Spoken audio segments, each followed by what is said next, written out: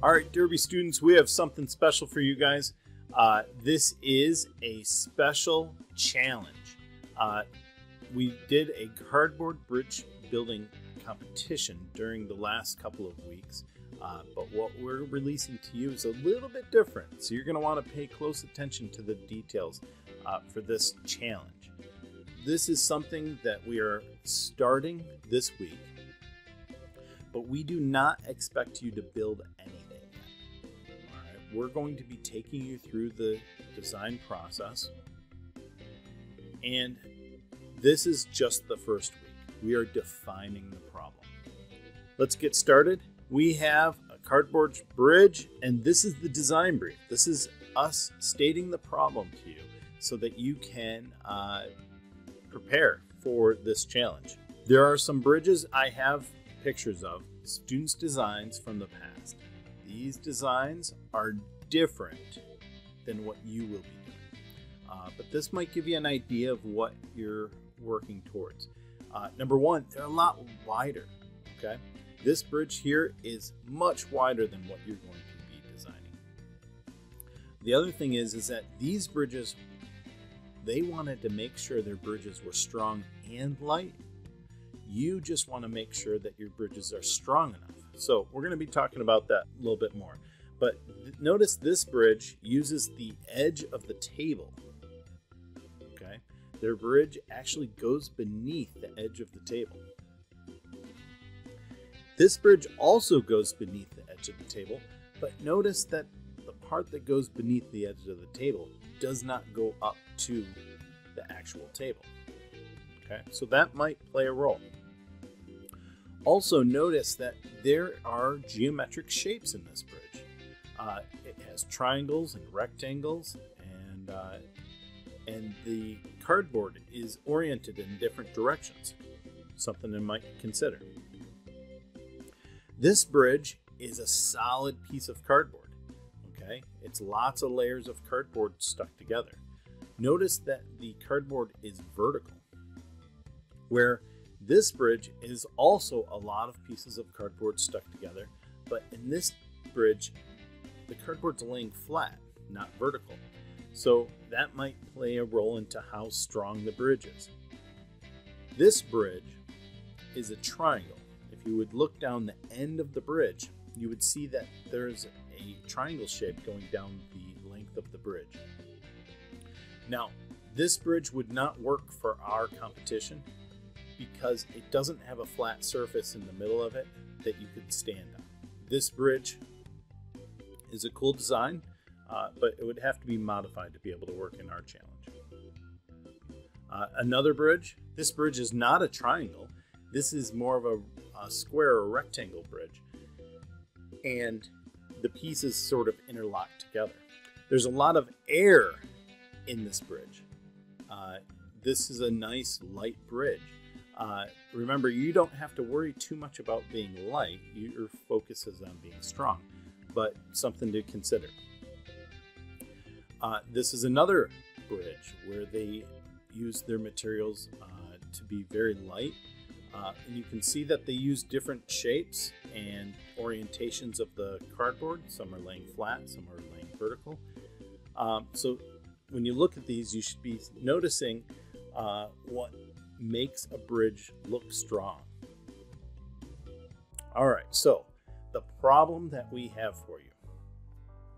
You are to design and build a bridge to span a 60 centimeter gap. Now 60 centimeters is really close to 23 5/8. Okay, so if you don't have something that you can measure 60 centimeters with, 23 5/8 will work. And it needs to be strong enough to hold you. Okay, that's your goal. You want to build a bridge strong enough to hold you. This is the frame that we are going to be testing on. Now, we're going to be showing you how to make these. This is made with one 2x4 and 16 screws. In addition to the possibility of you making one, we plan on having a couple of them available at the school that you might be able to borrow, and maybe we're going to leave one so if you wanted to go and test your bridge at the school, you could also do that.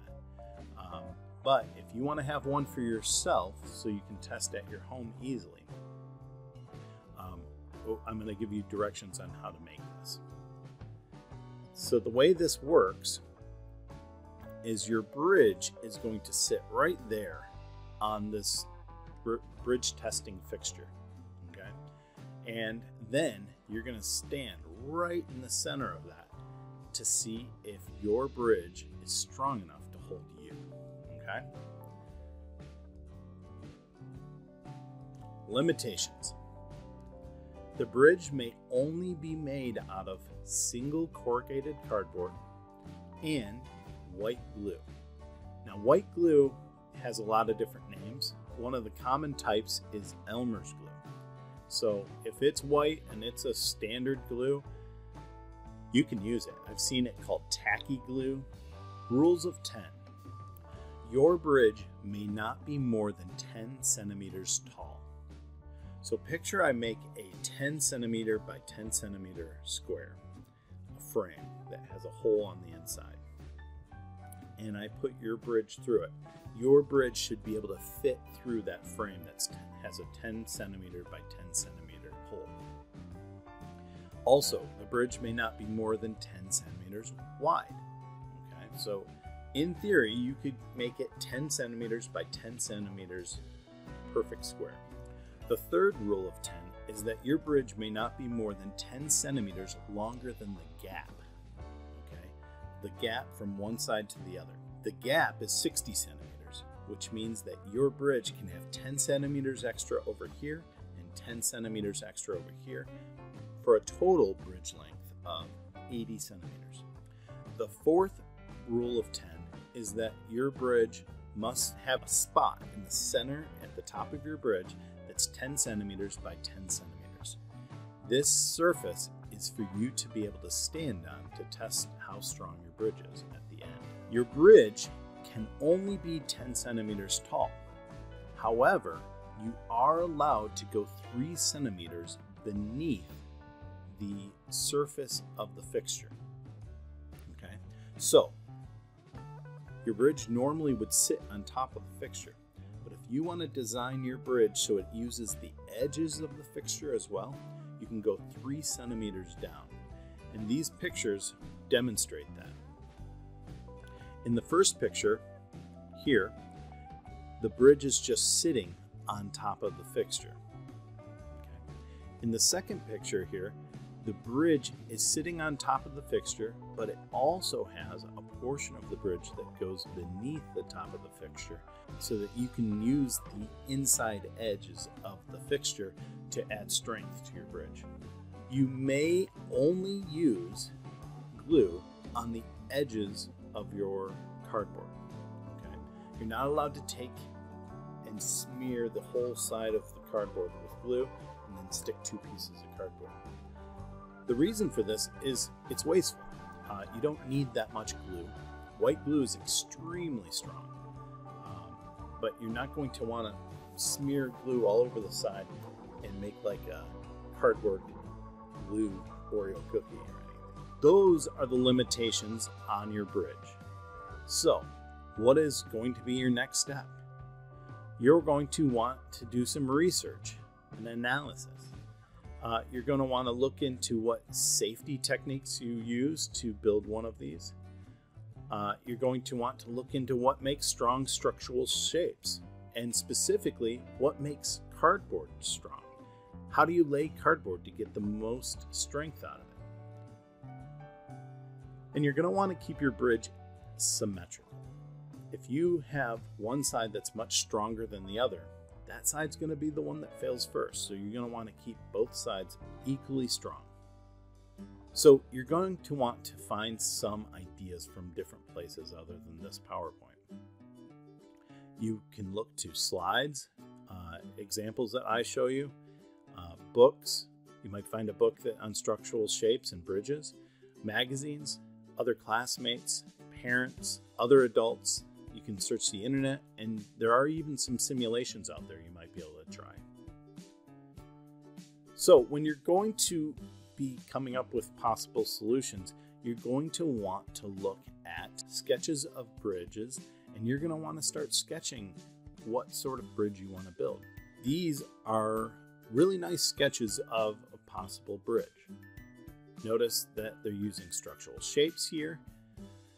There's a front view, there's a top view, and you can sort of understand what they had envisioned with these two views. Experimentation. You're going to want to start thinking about structural shapes. How to bend or glue cardboard together so that it's really strong. You're going to want to think of different designs for your front view. You're going to want to think of different designs for your top view. You're going to want to think about where to put supports to make your bridge the strongest it can be. And you're going to want to start thinking about the size of your bridge. All right, does it make sense to have it the full height or full width? So your final solution should be strong. It needs to be at least 60 centimeters long and a maximum of 80 centimeters long. Needs to be less than 10 centimeters high and less than 10 centimeters wide. Has to have a flat surface to hold the weight, which is you. So you're going to want to make sure that this bridge is strong enough to hold your weight. We really hope you'll enjoy this bridge competition, and we're looking forward to seeing what you guys come up with.